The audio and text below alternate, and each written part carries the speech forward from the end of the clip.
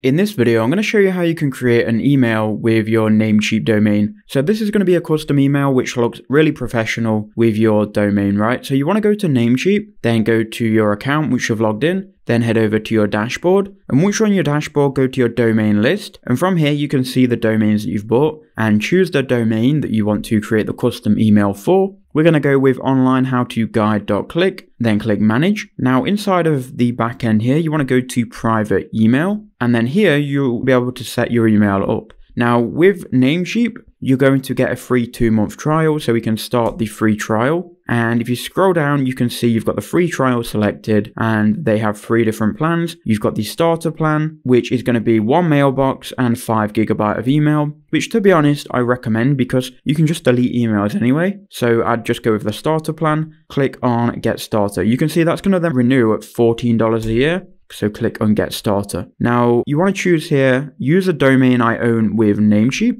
Then it's going to show you all the domains you own. I'm going to choose again onlinehowtoguide.click. Now we've got that selected, we can continue and then choose the number of mailboxes. We just want the 1. We can then add that to cart. Okay, so I have a domain in my cart already, which I'm just going to delete. So now you can see we're on the starter email. We've got a 2-month free trial. We can change this to a year as well if we wanted to, and it's going to bill us at $14. Now, if we just want to take the free trial, just select 2 months here. I've made sure auto renew is turned off, but if you obviously want this to renew and you want to keep this, then turn it on. Confirm your order, and then obviously check out your order details and click pay now. So after you've done that, it's then going to authorize that transaction. And there you go. Now what you can do, you can go ahead and create the mailbox. So click on create mailbox. And then if you scroll down, you can set everything up here. So assigned email storage. So this is going to be the maximum amount of storage that you assign. You can assign up to 5 GB. So before you do all this, just click create mailbox. And then here is where you will choose your mailbox name. So